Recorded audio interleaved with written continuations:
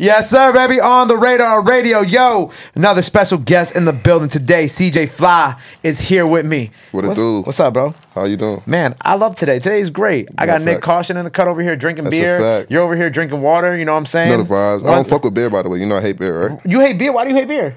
I don't know, man. I don't drink too much. I know the Budweiser. Wait, Nick just What said you it. Nick said it's racist that you don't hate beer. Oh, shit. Racially motivated. You know what? It's funny. I did an ad for Red Stripe like a year and a half ago, and you know. Wait, hold on. Time out. Time out.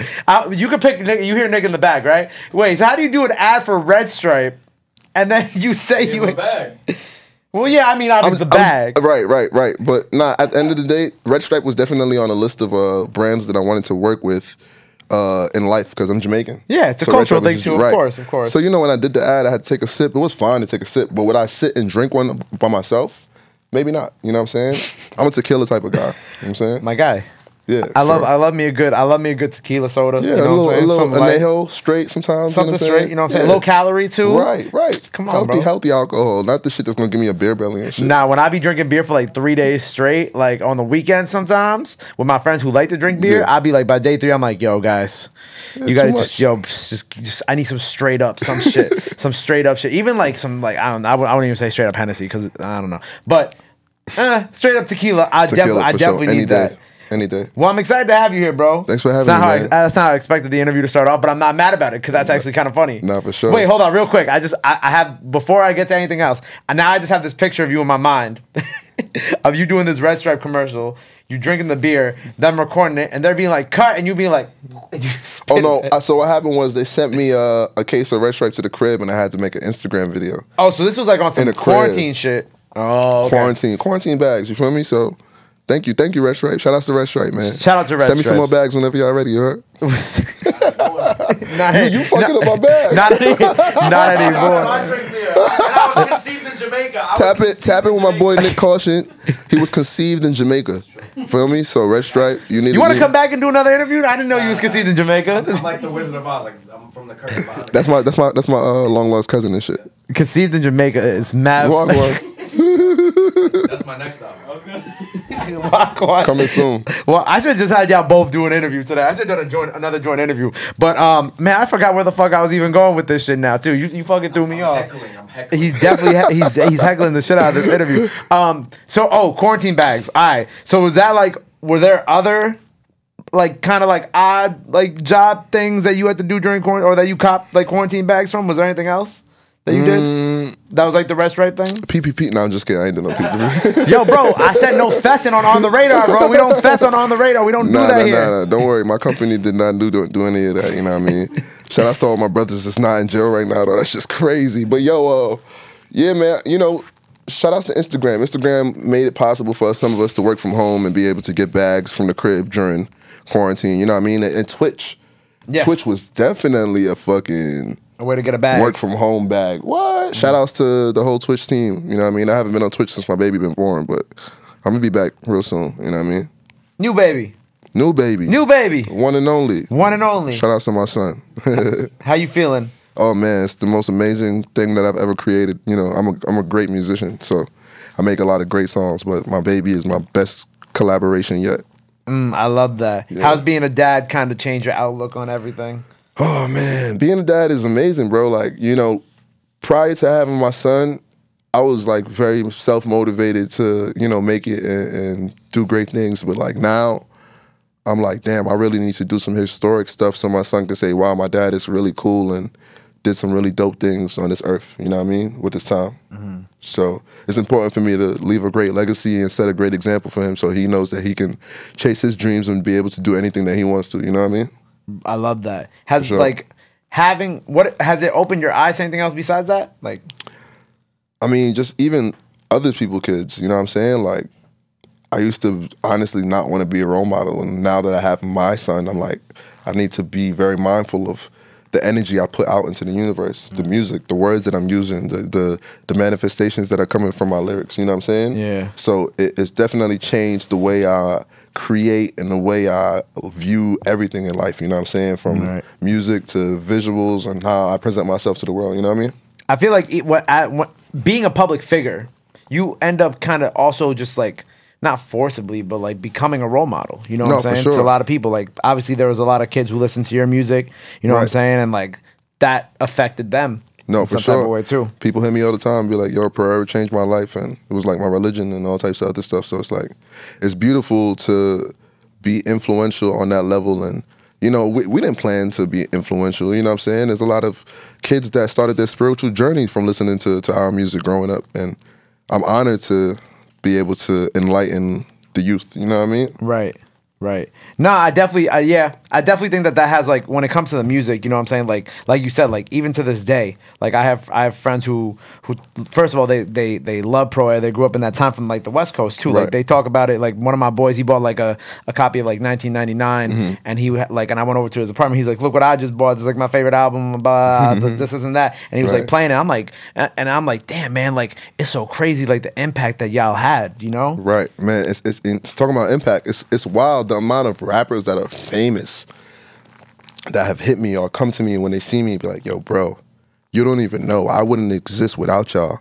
And like that shit is mind-blowing to me because like I said, we wasn't doing it for that reason. We were just doing it to express ourselves and being the Brooklyn kids we were. And, you know, for us to influence the next generation of stars is beautiful, bro. And I'm mad proud of everybody doing their thing. You know what I'm saying? Do you have like, because I know like this year is like, what, it's like 10 years since like 1999 and like the beginnings of a lot of those things, right?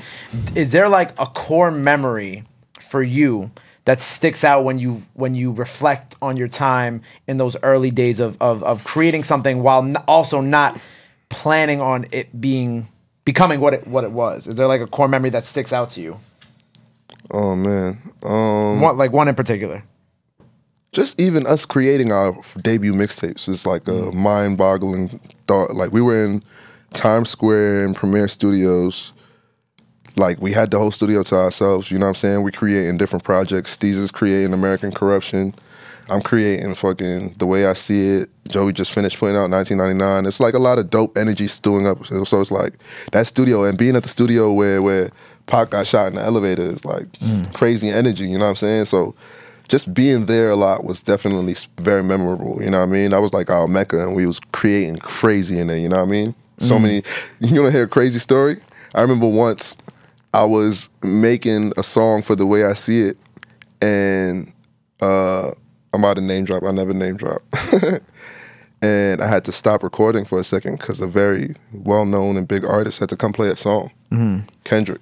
Okay. Kendrick came in and played a different version of Bitch Don't Kill My Vibe before it came out. Mad Execs came in the motherfucker. I was like, what the fuck? You saw all the suits came in. You like, what is going on here? Mad motherfuckers is in here. I'm like, what? They're like, yo, we just need to hear this version of the song. And the version of the song was Lady Gaga on it. Okay. Damn. And I was like, what? Like, I had no, like, I'm making my own mixtape for the first time. I'm trying to, you know what I'm saying? I'm trying to get on. And I already met Kendrick back in the day from that time, but like, just to see them come in and play that song, it was just like mind-blowing. And then to see where that song is went and where Kendrick is now, right? Mind-blowing. She was on like what, like a hook, or she was trying to think like she sung. Oh, it is on the internet. I don't think I've ever. I don't think I've ever heard. My vibe. Oh, she was the one singing it. It's on YouTube. I don't think I've ever heard that version of it. It's Nick Kosh Lady in the Gaga, back. I love you. Not good. Lady Gaga, I love you. I did not disrespect you on here. JP from Power 105.1 and On the Radar did not disrespect you. However, Nick Caution, aka Lil Nick on the next album. That's what we're calling Lil Nicky. Yeah, man, he disrespected you. That right there was super memorable moment. I got more memories, but you're gonna have to wait till my book come out. My memoirs. Are you actually writing a book? Will you ever write a book? One day. You know what I mean? One thing at a time. I want to do a children's book now that I have a son, so I'm gonna work on one of those. Be on the lookout for that. And in the meantime, between time, I'm just gonna stick to the music because the music is gonna help fuel everything else. You know what I mean? I always wonder how like adults write children's books, right? Like, how do you get yourself in the mindset of like a child to like do something like that? You know, that's what I be thinking about that. So like every morning, I read my son at least 5 to 10 books because we on some scholar shit over here. You know what I'm saying? So honestly, after reading and doing like research and seeing what he responds to, I feel like it's going to be easier for me to go from there. I already wrote something, but I'm like, I feel like it's not for his age group. Like, the story that I already wrote was like about a young me exploring New York. You You know what I mean? Right. That's definitely more like 9, 10. Exactly. My son is 1 year old. He's like, he's not gonna know what the hell I'm talking about. I'm talking about fucking going on the train. He's like, what? We don't take the train. We drive everywhere. You know what I'm saying? So it's like certain things gotta click. But you know, I think it's mainly about understanding what children want to hear and see. You know what I'm saying? My son is in a very visual state, so I put a lot of visual, like bright colors, fruits. You know what I'm saying? Animals, because that's what he loves right now. So depending on the age group, you gotta, you know what I mean, do your research and see what your audience actually is. You know what I mean? That's very interesting. Well, now we can finally get to the music. Pharaoh's Return is out now. EP out now. And it's.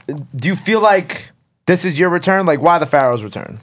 Oh man, the Pharaoh's Return, because honestly, I've always connected with Egyptian culture. Like, I've been told multiple times too by like you know, people in the spiritual community and people in the comedic community that I resemble pharaohs, and I have pharaohs in my past life and my ancestry line, you know what I mean? So I definitely wanted to kind of tap in on that and show love to the ancestors by doing that project. But like, I feel like, you know, it's like the return of a king and, you know what I mean, royalty coming back to claim the throne. So that's why I like the Pharaoh's Return. I feel like I took a lot of time off prior to Rude Boy, and, you know, it's time for me to be more consistent and come through with more music and more content for everybody. So this is the beginning. And that was just part 1, by the way. Oh, that was just part, because I was about to say, it's compared to the other projects that you dropped last year and even before that, it's kind of short. No, for sure. Yeah. That was just part 1. Shout out to Nasty Loves You. He produced that. We're working on part 2 as we speak. You know what I'm saying? So. And it's gonna be called the Pharaoh's Return Part 2. Yes. So you mentioned like the gap, right? Because I was even thinking about that earlier when I was like looking at your discography, right? Because I want to get them. I want to make sure I get the years right. So there was Fly Trap and then Rude Boy. So there was a 4-year gap in between. Right. What was going on with you in those 4 years? Like, what were you kind of going through that made you not want to put out like a new project? Oh man, it was a lot, man. You know, I was growing into the person I am today. Relationships, you know, moving from home to home. Like as far as where I used to live in a different space than I live now. So like, you know, I was just trying to figure out my life and what I wanted to do with myself. And the whole time I was creating, but I never put a body of work together. You know what I mean? So between the years of 2016 and 2020, there's like 100 songs that exist. Really? But no projects came out because a lot of different shit. Like, I didn't want people to fucking listen to some of my auto-tune song shit at the time. Dumb shit like my singing songs, my gal tunes, my reggae music. So I got mad different type of sounds. I just want to present them properly. I don't want to just, you know what I mean, slap some shit together and be like, yo, here's my project, and people don't fuck with it. You know what I mean? So I want to put a lot of good thought and take my time with it so I can actually put together a good body of work. You know what I mean? So that was kind of what you were going through in the... Yeah. And then 2020 hit and you just put on the pedal. Yeah, me and Static was working on Rude Boy since about 2018. Okay. So like one of the first songs that was made was City We From with Conway, because Static had the Griselda Boys at the studio for the Bushwick Block Party. And he was like, yo, pull up. I love Static. Shout out to Static Selector. Every time somebody come to town, Static be like, yo, let's tap in with CJ. It could be Bun B, Paul Wall. You know what I'm saying? Static hit me up, be like, yo, come let's do a song. And I'm always there front and center, drive my car over there, and we get the work done. So, you know what I mean? He was like, yo, I got this beat. And I was like, yo, see if you can get Conway on this. And Conway spit the verse then and there. And I laid my shit after they left. So, you know what I mean? Shout out to Static. He definitely got me back in my bag. I wanted to do a project that the core fans would appreciate. You know what I mean? Like, I feel like I have a lot more to prove on the rapping side. So that album right there was like, all right, cool. Let me put some foundation down so you guys know like, CJ Fly is not to be fucked with. Word. I like that. That's a good explanation of that too. For sure. And we were talking a little bit before about your album covers, right? Right. So Not What You're Expecting doesn't have your face on it. Right. And you want to put your face on it, even though it came out a year ago. I do, but you know what? There are some like the cover albums. Yeah, I like it. It's a metaphor too. If you look closely, like it's a hand reaching towards this light, the sun. And what did I just have? A sun. You know what I'm saying? If you look in the back cover, you got the I can't remember the name of it, but it's like this hieroglyphic of hands coming from the sun, reaching downward. You know what I mean? That's tight. I like that. It's like a metaphor at the same time. This is me going into fatherhood. I'm reaching towards my son, and I'm also, you know what I mean, tapping into my roots and trying to step into my light. You know what I mean? That's interesting. So then what? So okay. So does the way I see it have like something with the explain to me the concept behind that thing? Because now I'm interested to find out like the concept behind all that. There's concept behind everything. I don't ever just create things randomly with no meaning or depth behind it. Right. The way I see it was supposed to be a movie being projected from my brain to the world. That's why you see the light coming out of my eyes and me sitting in the theater. Basically, my eyes are going to be projecting the film onto the screen for everybody else to watch, which is the music. Oh, that's why it's called The Way I See It. And then my beat tape, the way I hear it, right?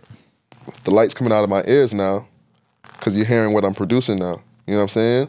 Still trying to play on those themes. You know what I mean? Damn, that's tough. Yeah, hopefully I'll put out a recipe book called The Way I Taste It. The Way I Taste It. The way I see, look, Nick in the corner drinking beer. He getting hungrier. Or an OnlyFans. You want to ask that question? Do you want to make an OnlyFans? What would you call an OnlyFans that would match the way I stroke it? I gotta actually. So it's funny. I'm done. It's funny he said. It's funny he says that. I have a song that's coming soon. It's called The Way I Hit It. Oh, see, the way I hit. Just know, it's for the gallum. You know what I mean? The gallum gonna love that one. It's a vibe. It's a vibe. You rapping on it? I'm rapping on it. I'm talking that sexy shit.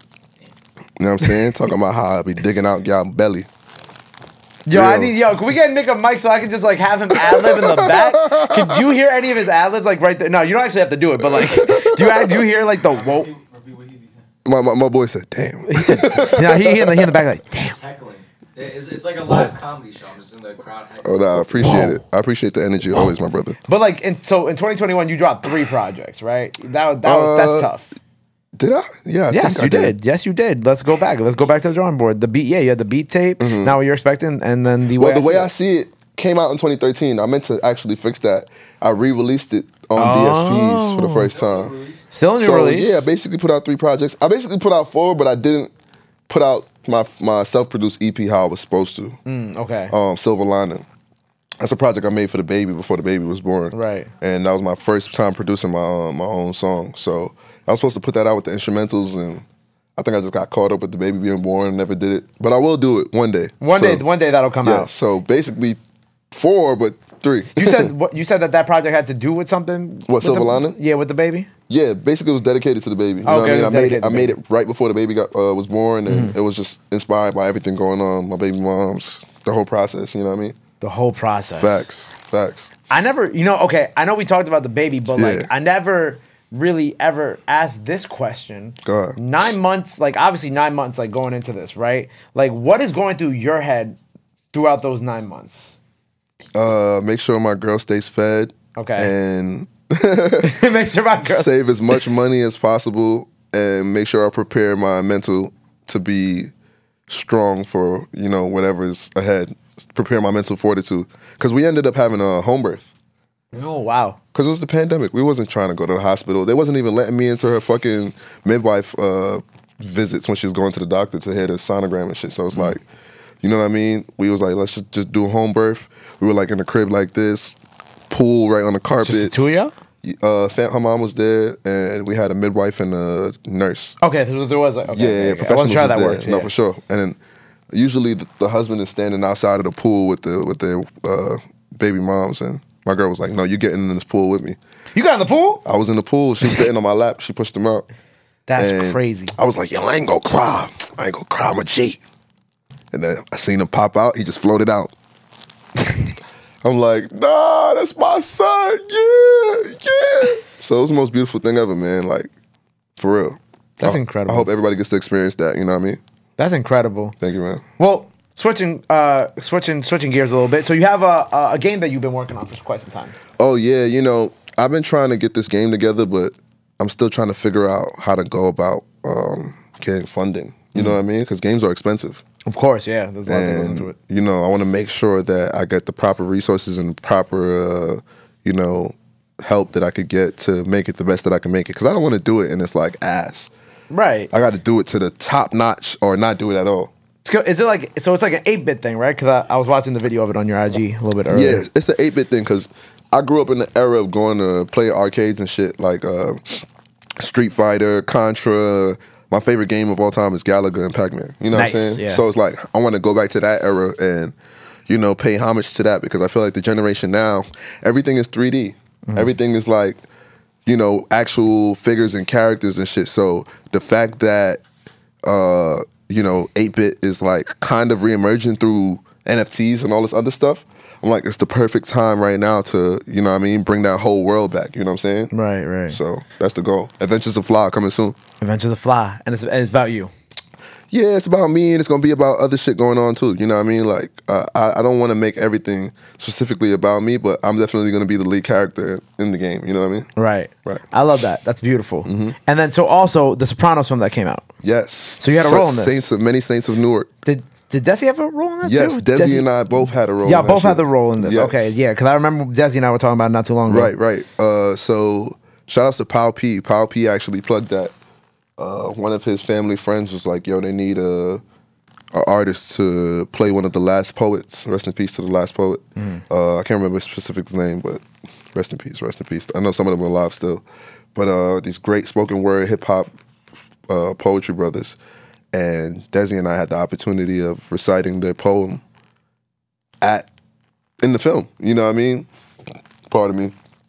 And it's crazy because, like I said, I just came from France. And I'm seeing the movie on demand shit. Like, that shit is mind blowing to me. A movie that I'm in has been being shown all around the world. Like, it's amazing, man. You gonna do more acting too? I would love to, man. I need to get me an agent, get me a SAG card, get all that good shit. You know what I mean? I'm still independent, non-union, so. Have Nick teach you how to act a little bit more? You know what I mean? Nick is a star, so he got to put me on game. And then also, you know, obviously on one of the projects you had my guy Marlon on the on it, friend of the show, long time. He was like one of the first, like, I think 20 artists I had on the show when I started in 2018. Sick. How did that connection come about? Shout out to Marlon Craft, man. My boy Dan Edenberg. Shout out to Dan. He was working with Marlon on, damn, I can't remember the name of the album, but the one with the blue cover and the crossword puzzle. It just came out last year. Oh my God, it's gonna bother me. I got you. Keep telling the story. I'll be blanking on shit, but my boy Dan did a lot of the joints on there, and they was working together. And Dan is an amazing human being. Anytime he works with somebody that, you know, is even familiar of my music or of me, he mentions me, and he's like, "Yo, you guys are both great people. We should try to work together and do some shit." How we intended. That's what it was. Huh? How we intended. Exactly. Amazing project. Make sure I check that out. And you know, we connected. I was like, "Yo, I got this joint for you." So, you know, that was just first of many songs. Holla at me, bro. Goodbye, Nick. We'll miss your ad-libs. So that was just the first of many joints that Marlon and I have done. We're going to do some more of a Dan production. And hard. Got a couple other joints coming soon. Shout outs to Marlon. Shout out to Marlon. He preparing his bars as we speak. That's a fact. Literally. So what else we got coming up? So we got part 2 on the way. What else? What else do people got to be on the lookout for this year? We got some dope music coming. Me and Coda got some shit coming soon. Shout out Coda the friend. Yes, that's my boy. Shout out to Coda, Dad Gang. Big Dad Gang. You know what I'm saying? Good Dad Gang. Shout out to Term. But yeah, man, you know, lots of dope shit. Lots of new music in the works. What else is coming? I don't know, man. I'm just gonna keep cooking. You're gonna see a lot of CJ Fly this year, and you're probably gonna get annoyed until you know what I mean, see me every day. Man, well, look, I appreciate you being here. Congratulations on fatherhood. Congratulations on all the success. Congratulations on being back. I'm very happy to have you back. Very happy to have you back in the music. Appreciate it. A lot of good shit on the way. Before we sign off here, anything else you want to let the people know where they can follow you at? All that good stuff. This camera right here. Follow me on social media at CJFly_, and my music, CJ Fly everywhere. You know what I'm saying? YouTube, Instagram, Twitter, fucking Spotify, Tidal, all that good shit, man. Tap in with your boy, you heard? Fly! Thank you for having me, bro. Fly, CJ Fly on the radar, my guy. Appreciate you. Love.